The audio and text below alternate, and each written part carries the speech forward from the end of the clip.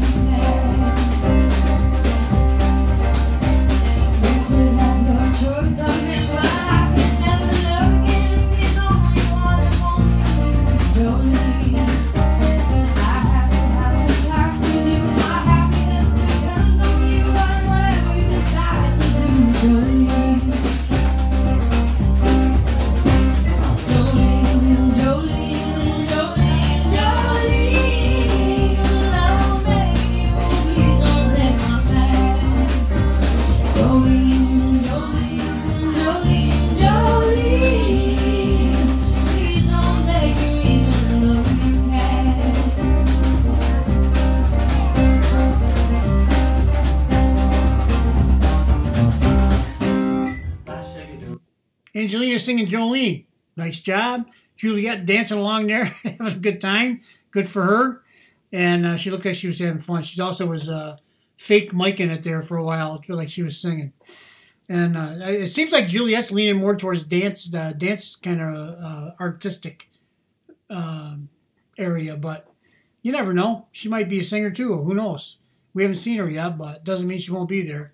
Maybe someday what can happen is Angelina can put on a show for 1 billion or more people, and maybe Juliette could choreograph a dance we could all do together, and then give it to the world to see if the world can all dance at one time, along with being bonded together by the beautiful voice of her sister, Angelina. That would be something, wouldn't it? Yeah. Hey, don't say it couldn't happen. In today's world, with everything that we have to work with, that probably could happen. Probably a billion might be a little short, actually. So, hope you like that. I have seen this before, but I haven't seen it very often. And I saw it pop up, and I said, hey, I'm going to do that. I like that song. And Angelina, of course, did a spectacular job. She was reading the lyrics, so she's obviously not familiar with it, but that doesn't matter. She is music, after all. So, it just kind of goes in, comes out, and life goes on. So, I hope you guys all enjoyed that. Now, listen, don't forget in 2 days, that'd be today's Wednesday, Friday, Angelina's new song drops. So make sure to keep on top of that. It'd be nice if we all were to get in there and buy a copy of that or do whatever we got to do. And of course, her album's coming out in June, so keep an eye out for that too. And don't forget to visit Angelina's store. Visit her official website or cover channel. There's links to go to the store, I think, on both of them. And hey, if you'd like to subscribe to my channel, I appreciate it. That's up to you, though. And I'd rather have you take care of Angelina because that's why we're here, right? Okay. You guys have a nice day. Bye-bye.